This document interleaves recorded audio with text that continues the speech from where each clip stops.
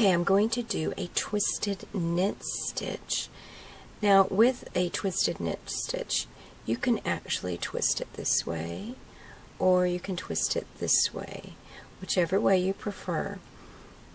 For this one, I'm just going to grab the bar, then I'm going to push it straight through, just like I do for a knit stitch. Grab the bar, pull it over, and go all the way through. There we have a knit stitch, but the bottom here is twisted. Pull it over and go all the way through. Now, if you wanted to twist it the other way for a different look, grab the bar in the back, go up and over. See how that twists in different directions?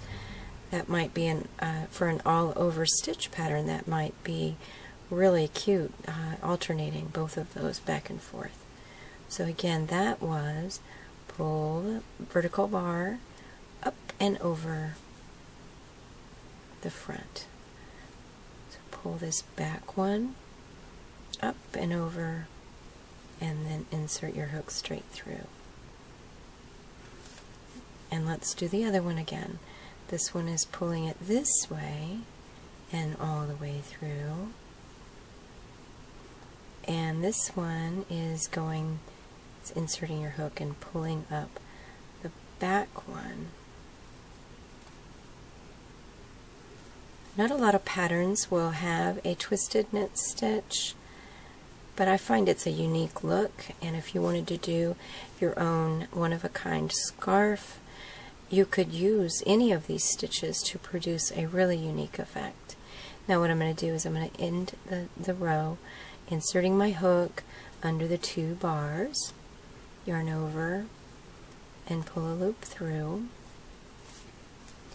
Now, typical closing, chain 1, then yarn over, pull through 2, and through 2, and again,